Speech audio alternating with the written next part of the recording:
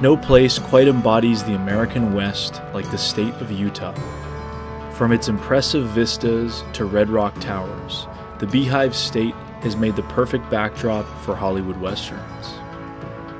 However, in the northern part of the state, there are mountains that rise out of the desert. These are the High Uintas, our ultimate destination for research.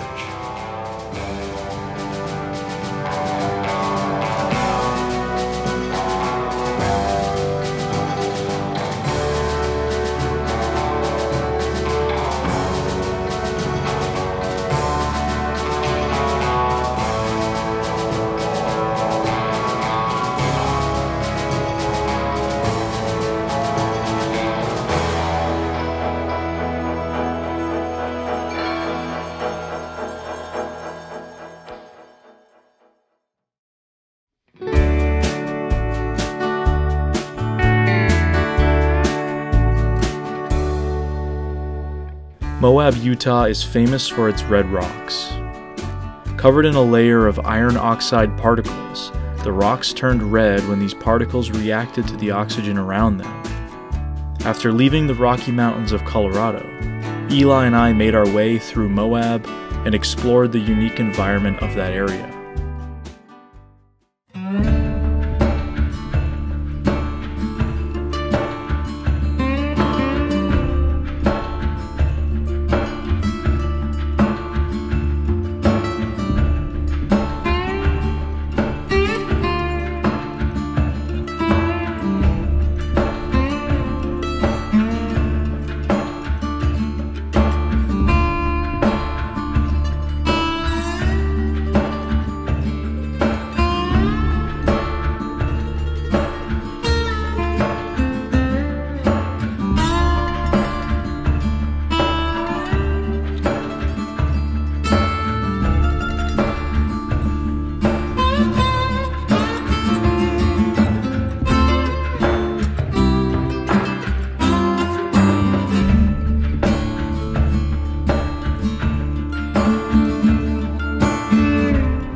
Adding to the uniqueness of Utah is the impressive record of dinosaur fossils and tracks found all over the state.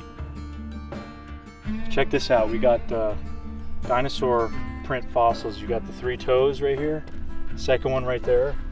How cool is that? Just preserved here. There's also one here, it's a little less visible. One right here and one right there, I believe. And there's some petroglyphs around here too, so we're gonna try and find that. Just a little ways up from the dinosaur track right down there, we've got these awesome petroglyphs. Have to read the sign, but I mean, that one's really cool with the horns. Obviously they're pretty delicate. Try not to touch them or anything, but man, it's pretty cool to see. I wonder how, how many thousands of years ago or hundreds of years ago they were put here. These tracks have dated back to the early Jurassic period, roughly 190 million years ago. Through a combination of geological changes, building up and breaking down the soil over millions of years, many layers of prehistoric sediment have risen to the surface, bringing with it fossils and tracks from those eras. After a brief stay in Moab, we headed up to Vernal, Utah to learn more about some of the prehistoric animals of the state.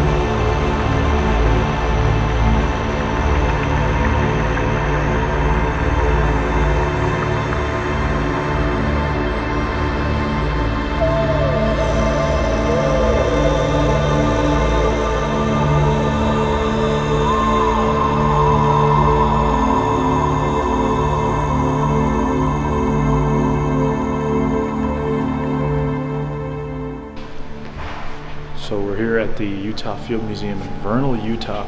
Came to see some of the dinosaur exhibits, and the lady working the desk notices Eli's got a Bigfoot on his shirt. Asked, are we Bigfoot hunters? We kind of say, yeah. She said her cousin swears up and down she saw a Bigfoot on the Green River. She said 10-13 miles from here. It's kind of a brushy environment, so pretty cool. We came to look for dinos and we get a Bigfoot report. So Utah, I guess, has a lot of Squatch reports, so that's pretty cool. While certainly interesting from a natural history perspective, as a Bigfooter, all the remnants of the prehistoric world beg one of the most hotly debated questions of Sasquatch research. Where are the bones?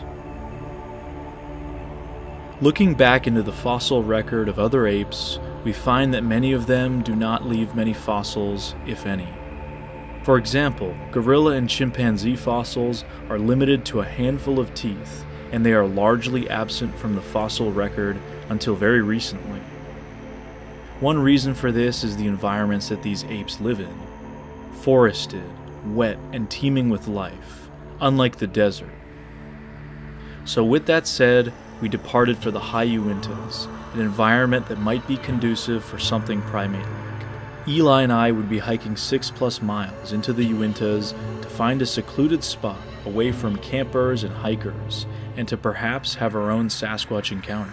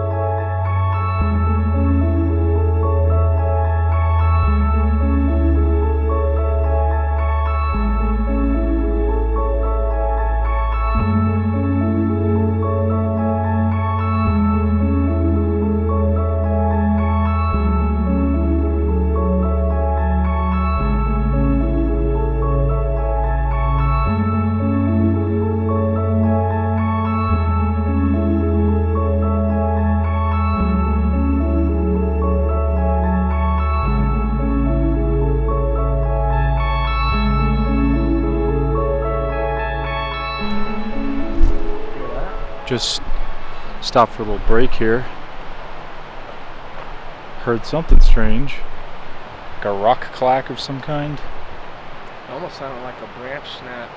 Yeah. I mean, could be a moose maybe? Elk? It's a lot of things. Yeah. It's weird. It's like right as I was about to pick the camera up. Yeah. That was weird. Well, either way, I was just filming a thing saying we're taking a little break here. We're about to head up towards the lake. Packs feels really nice to take them off. Balance obviously feels all messed up now, but yeah, maybe we should just start walking up there, see what that noise is. Yeah. You wanna? Yeah, let's do it. All right, well, let's continue then.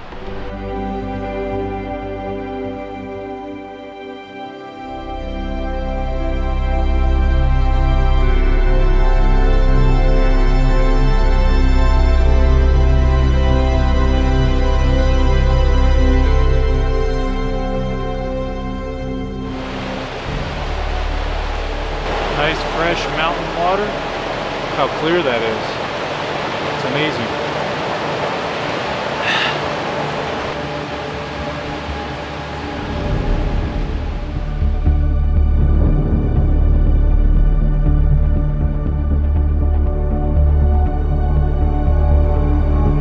Let's go into the spooky forest.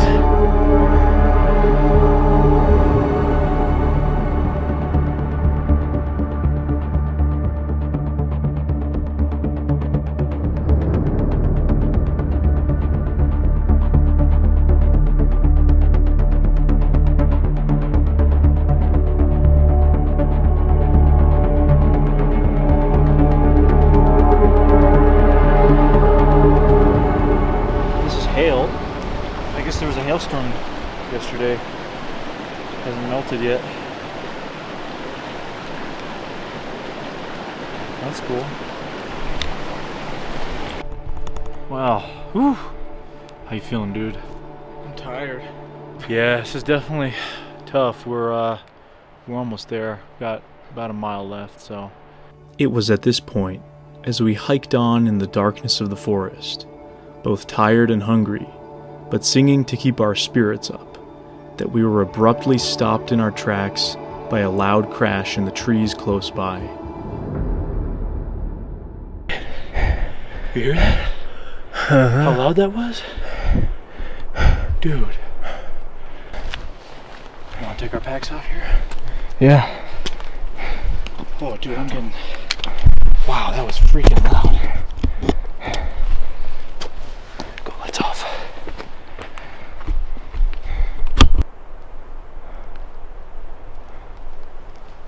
That was crazy.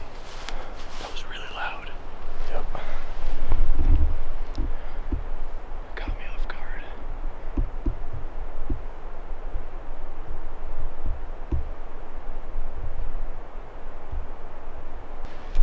I don't know, dude. What's your reaction?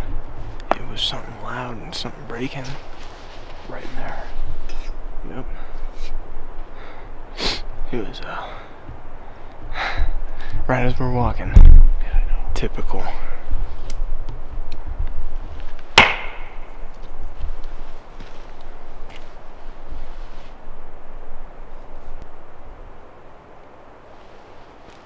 Weird. Nah. Weird. Something strange.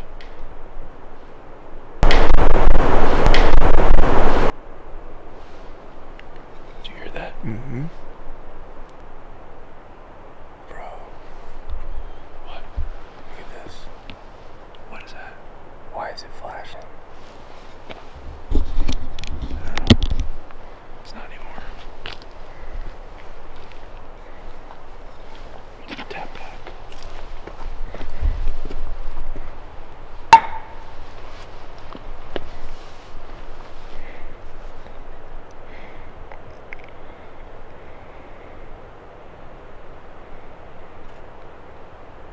I mean, it's strange, right?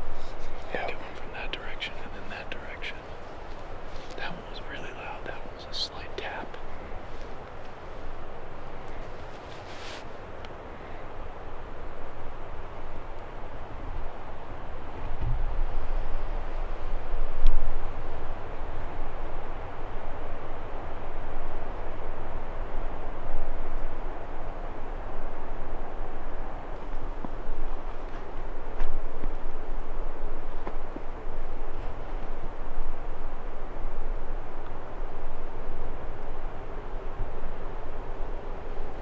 Weird.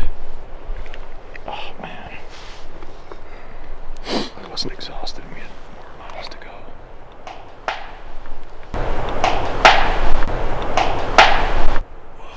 Holy shit. No, dude. It happens when we have our lights on. I know.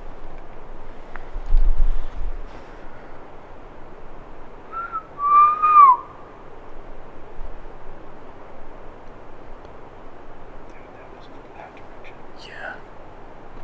Shit. Got your night vision anywhere? So you got your night vision out. Yep. And I'm rolling. Oops.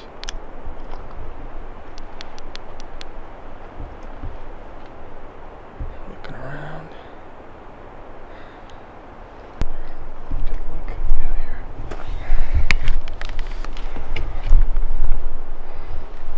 That's where that was coming from.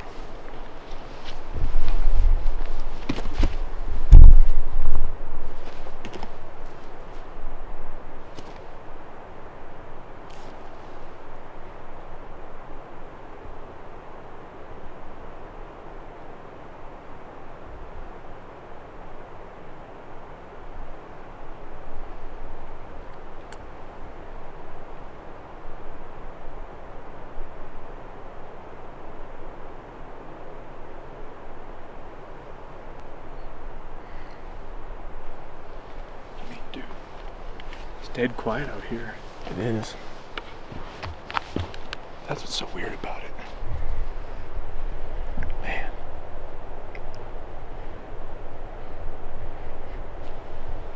Well, both times. It's happened when we've been talking or doing something. But I noticed the past 2 times we had our lights off for a bit and then we turned them on, and that's when it happened. So maybe the lights off for a bit. Yeah. All right, so we originally were gonna hike to the lake. It's still a bit, it's only about a mile away, but given we've had some weird stuff going on, could be anything, but I mean, it was coming from different directions. It's super silent right now. We found a little clearing. We're just gonna set up here for the night, make our way to the lake tomorrow.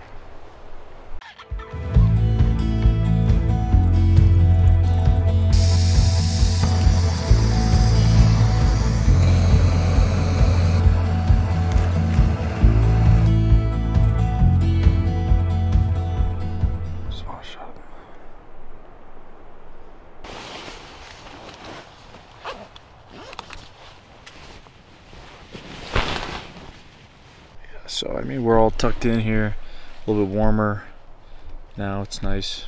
It was just kind of strange, those seeming coincidences with the knocking sounds, right? Oh yeah, dude. And right when I went to do a knock before we got into the tent, another sound like that, right? Kind of a knock right before you knocked. Yeah, so just weird. Strange. So we're tucked in now, but we'll turn the camera on if anything else happens, but other than that, we're just gonna kind of chill. It was a relatively windless night. The audio recorder didn't pick up any wildlife, movement, or loud sounds, aside from a few stick-breaking type noises, which were nowhere near as loud as what we heard while hiking. It was mostly deathly quiet.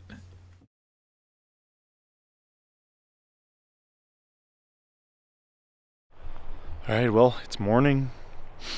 This location is incredible. As soon as we woke up, we saw these mountains right around. See another one, the shadow of one right in there with some snow up at the top. We'll have to see that when we get towards the lake. But we're gonna look around. Let me see if we can't find anything, any tracks or anything right in this immediate area. So if you want to be silent here, you totally can. Ready? Let's do it again. I'm gonna walk from over here. You put the camera just in there, and then I'll tell you, I'll let you know when I'm closer. See if you can hear me walk up at all. Okay.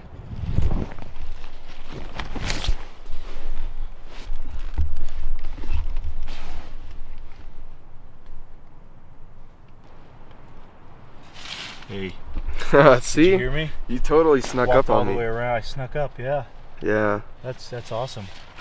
We're gonna try to recap. Basically, we're walking up the trail here, right? Were you in front of me at that point? No, I was behind. So I'm in front, walking right here, and right from that direction, I hear, you know, what sounds like a pretty loud knock. How would you describe it, Eli? Yeah, just a knock. So we immediately put our packs down over here, start doing some knocks against this little tree here. We're hanging out for a little bit here. We go lights off, we get the night vision. We hear something faint coming from that direction, just like a small one. At that point, the camera was rolling. A few minutes go by, we then hear 2 pretty loud ones come down from this way, and we have that one on audio, and I'll play it after I'm talking right now. But so it came from right down in that direction, so I'd say we just go down there and kind of see, because that's where 2 of those, or 3 I guess, of the noises that we heard came from. So that was 3. The 4th one that we could hear was out at camp. Right before I was about to do a knock, I heard another sort of knock from this same direction. Our camp's right over there. Right before I was about to strike, which is kind of odd. But I thought I maybe heard some during the night. I don't know, we'll have to check the audio. Let's go in there.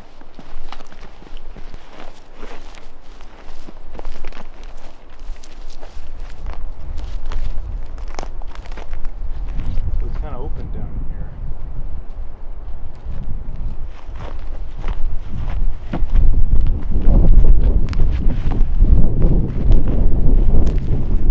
Hard to find yet. Tracks or anything in these conditions. Yeah. Here. Nothing. Alright, so in terms of ruling out, you know, other things, so first of all, what about wind? I don't think it was that windy that it could have done that, and it was seemingly coordinated or not coincidental. So then you're pretty much left with wildlife. There's moose in here, so I mean that's a possibility. Maybe moose breaking some sticks or something. I don't know. You can't automatically jump to the Sasquatch conclusion, of course. Moose, elk, mountain lion, I don't know if they would exactly do that. I'd probably lean towards something more ungulate, elk or moose, something like that, than I would a mountain lion doing something of that nature. So, tough to say. Alright, so I'm going to go down to the spot where we heard those noises from. You're going to stay here, Eli, and let's see if we can recreate it or gauge what sound. So I'll go down there.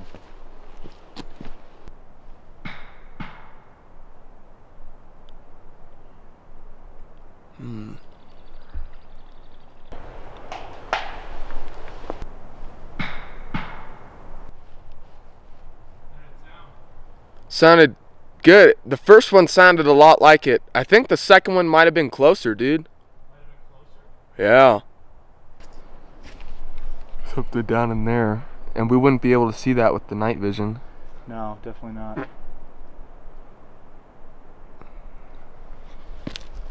You can imagine something that lives out here. They know exactly where we're going as humans on the trail. This is a pretty used trail to the lake. But I mean, there's a couple camps around here, but I don't imagine people camp too often in this area. Well, as we so often like to do, we're going to deploy a pheromone chip, leave it in the area while we're gone for the day. Our plan is basically we're going to come back camp here in the evening. We're going to go explore and check out other stuff during the day. We're going to leave an audio recorder, pheromone chip, so let's go set that up.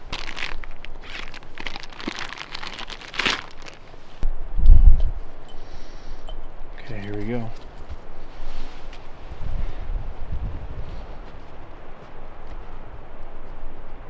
Stick it right there on that branch.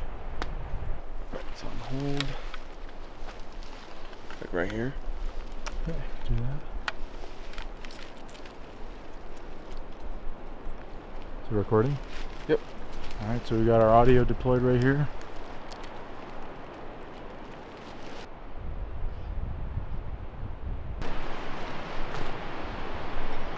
Isn't that funny? It's like just propped up in there. Yeah, that is kind of strange. Look, you can see it's like kind of wrapped around. How the hell do you get that in there? What do you say we get the drone up, check out what this area looks like? Yeah.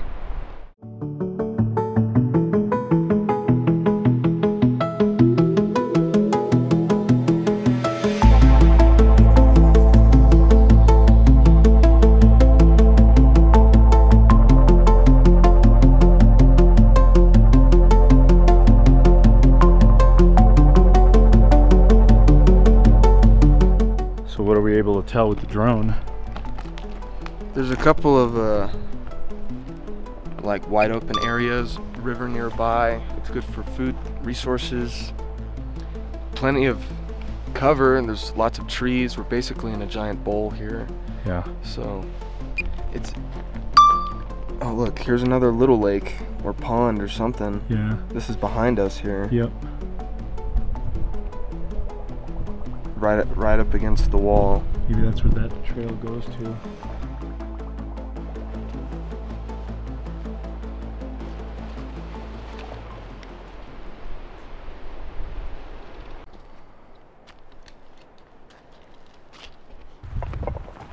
Still got your thermies on? I do. Oh, wow.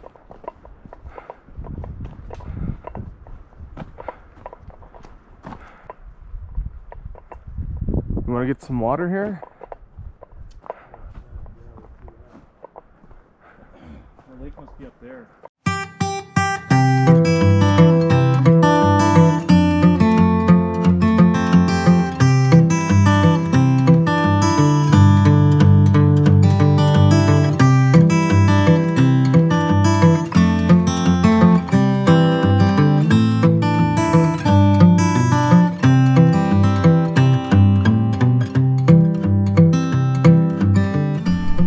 Made it to Beautiful, incredible amethyst lake. Look at this place. This natural little bowl valley. Wow. I think Eli. It's sick. That water. It's so sick.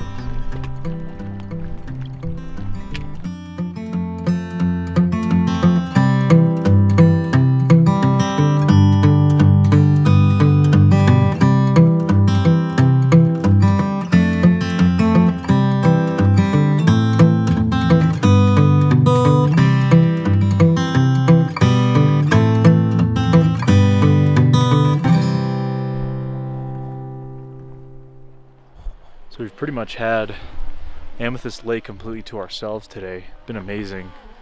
Got the drone up right now, but just what a place, man. So we're about to start hiking on back to a different lake. Maybe hike up a little further on a mountain, but last view here. Just want to check it out.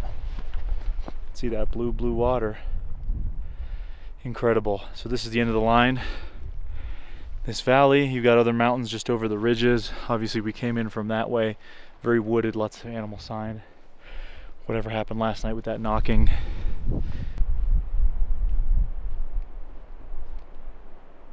Another horrible lunch view. It's just awful. So I'm waiting here for food to be done. But I figured we'd have a little conversation about Bigfoot at higher altitudes. I mean, my thoughts are there's reports from areas like this. We're plus 10,000 feet right now. There are reports in these higher elevation areas, and I think it makes sense. You have other wildlife in here. You got moose, deer, mountain lion, bear in some areas. This area connects to the lower valleys. Maybe it's cooler up here in the summers. Yep. Maybe moving up in this area. I don't know. What do you think? I think there's a precedent for it. I mean, like you said, a lot of large animals live at higher elevations. Yeah. There's a lot of food, there's a lot of water, there's a lot of shelter. Yeah. You know, we're kind of out in the open, so we keep getting hit by the wind. But yeah, a lot of places to hide, and like you said, yep, take shelter. Most reports come from mountainous areas, obviously disregarding reports in southern U.S., you know, flat areas, but right. Woods. I mean, you have woods around here. All these national forests out here in the west. I mean, that's where the majority of these reports are coming from these kinds of areas. There is a report from this area, the Mirror Lakes area. Definitely will read it later. I found it online. Found it pretty interesting.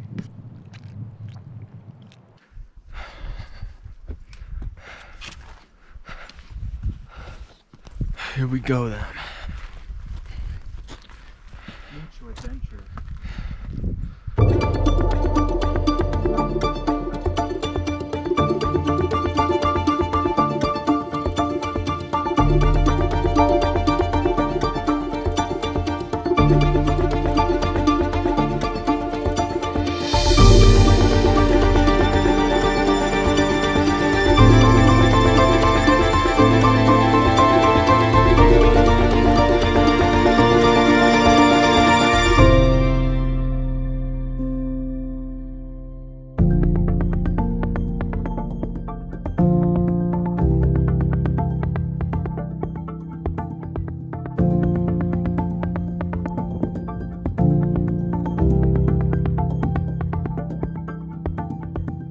So we just hiked a little bit ways up there, just to about this ledge right there on Osler Peak.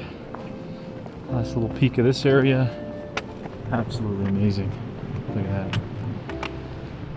Down into the valley, our camp is somewhere down in that tree line. You can probably see into Wyoming over there. That's where we came in from. Another lake right in that area. But we're heading home for the night.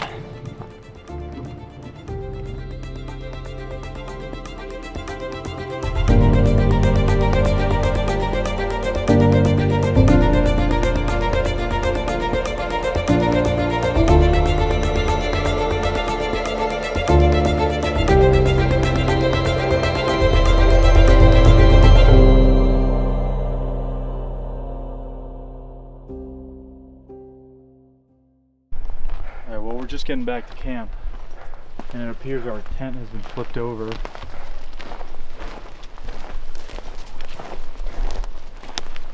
Rain flies off over there. What? I mean, to be fair, It was I don't think there was much weight to it.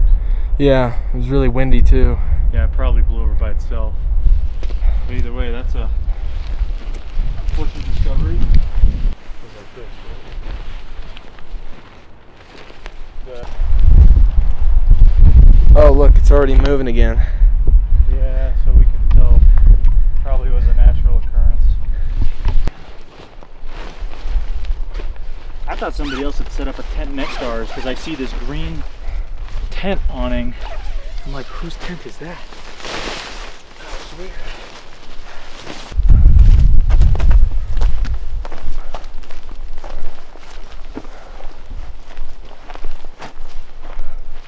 Seeing anything?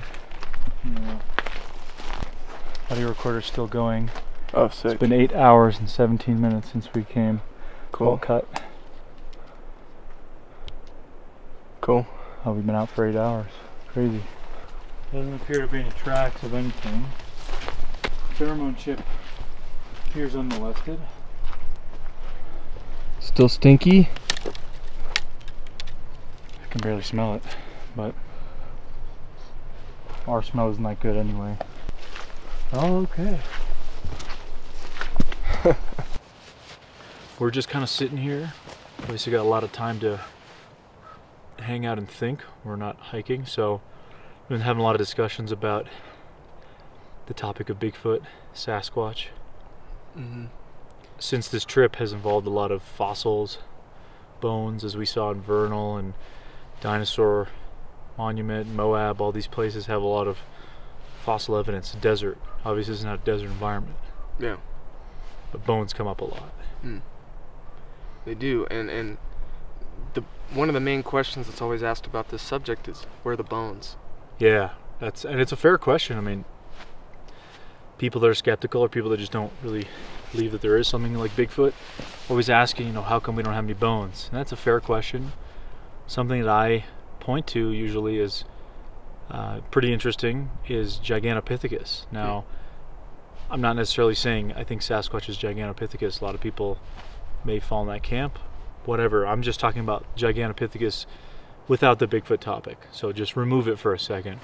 Gigantopithecus was one of the largest apes in history that we know of. Basically a huge orangutan looking kind of ape. Lived in China, would have interacted with early humans possibly 100,000 years ago, maybe even more recently. The only bones, the only fossil evidence we have that it even existed are some teeth and part of a jawbone. And that's the largest ape in history. That thing was like King Kong, basically. Right. And that's the only fossil evidence we have. It only happened because they discovered teeth bones in Chinese apothecary shops many years ago, which I think is really interesting. So that's something I point to. The largest ape, we don't have great fossil evidence of it. We barely have anything aside from what's in the mouth, which I think is pretty mind-blowing considering the size of this thing and how they were able to create projections. So certain parts of North America, like the desert, yeah, they might preserve fossils from millions of years ago, but what about these kinds of environments where the reports are coming from? Are they as conducive for fossils? Finding elk or mountain lion or bear, all kinds of other bones, doesn't really happen all that often. So definitely something interesting, but I think the Gigantopithecus example is one that makes me curious. Why can't we have more bones for Gigantopithecus? Right. I don't know. I don't know, but what do you think? So I mean, the bones here in the forest, they kind of disintegrate pretty quickly. There's a lot of bottom feeders. You got things that eat it, porcupines, all kinds of critters. Right. But what about reports of Sasquatch burying their dead? I've never personally heard of a report. I think that's largely speculation by the part of Bigfoot enthusiasts and researchers. To me, kind of would seem to make sense. If these things are as intelligent as they are, why would they just leave one of their own dead laying there? Doesn't seem to make sense to me. Now people will say, oh, that's a cop-out. Fair enough. Maybe it is. Maybe it's our way of conveniently explaining away something that's inconvenient. If these things are as smart as they are and able to avoid humans in the ways that they are for so long, with really only minimal evidence and anecdotal stories, why wouldn't they bury their dead? That's just a question I would pose. Right. It seems to make sense to me, but maybe that's just because I'm so immersed in this subject for so long that hopefully I'm not too biased, but it just kind of logically it makes sense. I don't know, what do you think?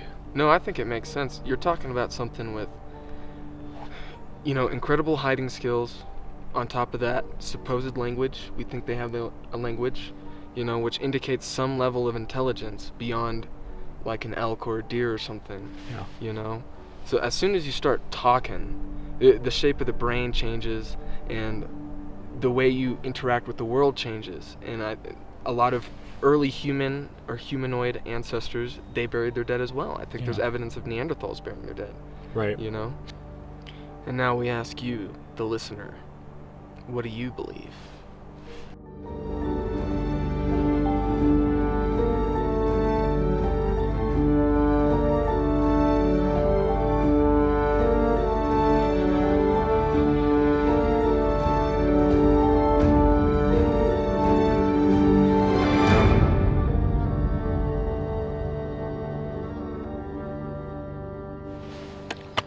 Here we are, we're chilling obviously. Last night here in the High Uintas. I guess since we haven't really interviewed any eyewitnesses or talked to any local researchers for this project, I figured it might be cool to read a report. You don't really hear a lot from this area, so without further ado, I'm just going to read the report. So this is something I got on a website called Backcountry Post. I believe it was posted in 2015, so at the risk of being denounced by some, I'd like to offer this subject for discussion. Have you, in your hiking/camping experience, ever come across an event that can't be explained? There are a lot of people on the site that have covered the Uintas on foot and otherwise for years. Have you heard tales, or better yet, seen something?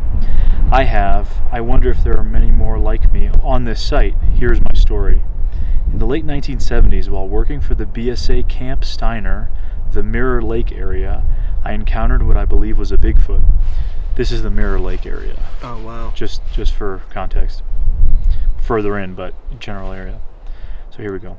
On Monday and Friday nights at the scout camp, there was always a camp-wide campfire held on the far side of the lake. 2 large fires would be built and a program offered for entertainment, recognition, and education. The camp sits in a beautiful bowl and there's a natural echo there. We, the camp staff, use this echo to great advantage at the Friday night close of the campfire program by playing taps on multiple trumpets stationed around the lake. I played a trumpet back then and frequently got the mission of hiking to a point distant from the campfire bowl and awaiting a flashlight signal to start the tap's echo. I'd see the signal, play the first few bars of the tune, and across the lake another horn would join in. The echoes would come back to us, producing what sounded like taps in 4-part harmony. As the campfire program was coming to a close for the night, I gathered up to trumpet and made my way out to a small rock ledge that jutted out into the lake about 200 yards from the campfire bowl. There were at the time approximately 350 scouts and adult leaders assembled there. Of some note, it ought to be mentioned that the program was not a quiet one. There was singing, laughter, and all manner of noise at a scout campfire. It was a typical Uinta night, crisp and clear, with acceptable starlight to navigate with. We preferred to set this echo off without giving away our movement to the scouts, and another trumpet player had departed the fire about 20 minutes before me, heading in the opposite direction along the shore. Arriving early at the rock ledge at the water's edge, I could see the light of the 2 dying fires back at the bowl. Surrounded by water in front of me and tall pines and a steep glacial slope behind me, the width of a footpath separating the 2 elements, I began to silently blow warm air into my horn to warm it up. I watched and waited for the signal. Have you ever been stared at from behind? That uncomfortable somebody's watching me feeling? That intangible sensation of another's eyes upon your back? That became so powerful that when you turned to meet the person's gaze instantly? That is what happened to me. Standing on that little rock ledge in the dark, I became uncomfortable as I waited. Something was out there. There had been reports of a cougar near camp, but I dismissed that out of hand given all the noise. The possibility of another scout lurking on the hillside above to me came to mind. It didn't feel like that. Something was looking at me. The hair on my neck began to raise. I turned towards the trees and a scant 8 feet behind me and saw it. Standing between two widely spaced trees on the opposite side of the path, grasping the slender pines, stood a creature my mind could not wrap around. I felt a mixture of sheer terror and wonder. So sudden into my life was the omnipresent, undeniable creature standing before me. I was paralyzed. I couldn't move. The creature I saw towered over me. I'm 6'1", and I'd say he was 8 feet tall. He was dark in color, heavy in body and bulk, hairy so much that I could perceive hair hanging down from his arms as he grasped the trees, and he was swaying back and forth from left to right between the tree trunks with his hands. Instinctively, I knew this thing could toss me around and break me in half with little effort, but it made no aggressive move towards me. I looked straight into this thing's eyes, and he back into mine. There was a soul in there, in my opinion. Then, from the corner of my view, I saw the flashlight signal from the campfire. Distracted from this unfathomable thing before me by an outside light, I really can't explain what went on in my mind at that moment. I lifted my horn to my lips and decimated the silence with the first loud, clear, resonant note that began the tune called Taps, and the creature disappeared, vanishing behind the darkness and the trees in the hillside above me. There are those who question why I didn't get a plaster cast of a footprint. We searched and found none. For the same reason, 300 scouts in a week are hard-pressed to make a single cast of a deer print there. The area is a glacial carve-out, and castable deep prints in the immediate area are not as available as one might suspect. I know what I saw. I know there are those who won't believe me. The duration of my contact with this creature lasted about as long as it did for you to read its description. The story I've just told is true, and it's my first-person account of what I believe was a genuine Bigfoot sighting in the Uintas. Wow. So, pretty interesting.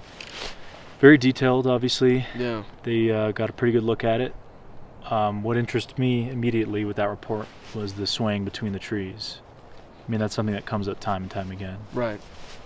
That's like a very common Bigfoot motif at this point. Yeah. Swaying between the trees, trying to kind of get a better look at you. I mean, Jill in the previous episode reported something similar. Shane. Yep. You know. Just multiple people we've interviewed have said the same thing. So that speaks to some sort of a behavior that a species would exhibit, which is really interesting. And that happened obviously in the 1970s in this region, differing from where Jill had her experience and very far from the woods of Oregon where Shane had his experience. So. Right. And another thing too, he brings up the finding tracks and how it's difficult.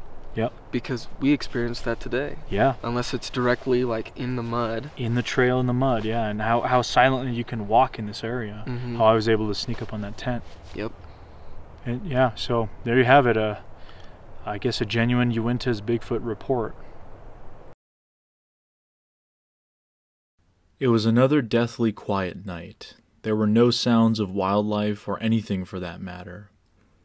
Due to a forest-wide fire ban at the time, we sat in the darkness most of the evening, looking in the immediate area around camp, but otherwise settling in without incident. Another morning here, but I think this is giving us our last morning. We're going to take a little walk further off up until the valley wall, basically where the mountain starts, and just see what's going on in that area.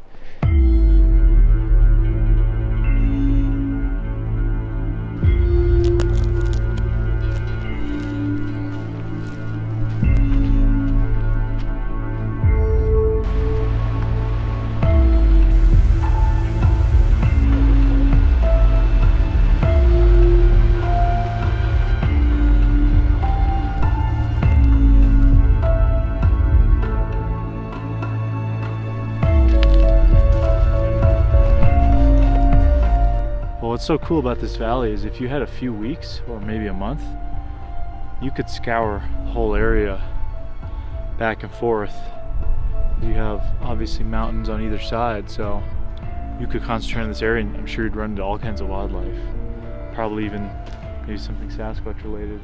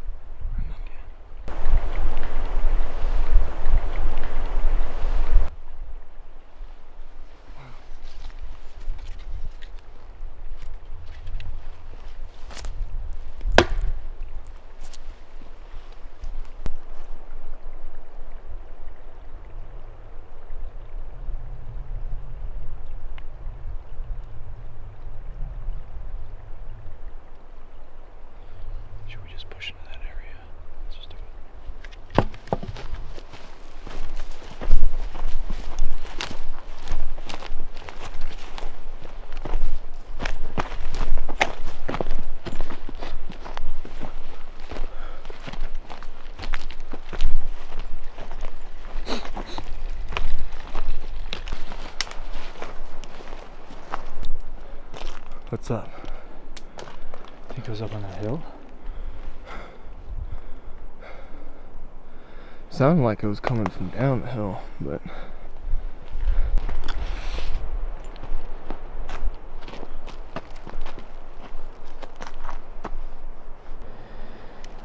I mean, chances are whatever it was probably heard us as we came towards it, took off.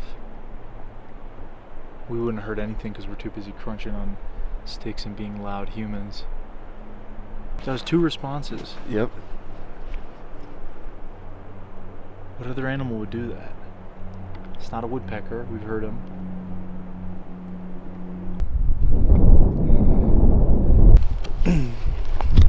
Start heading back. Sure.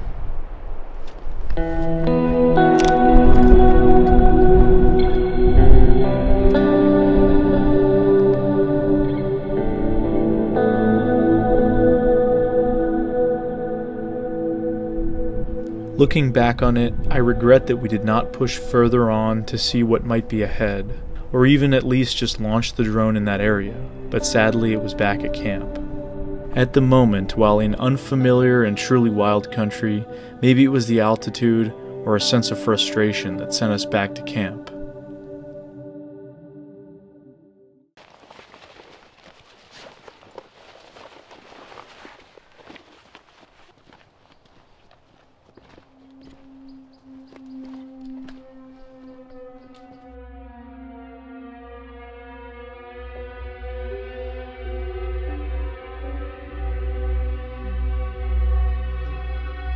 In the end, if Sasquatch were truly in the area, they remained just out of sight.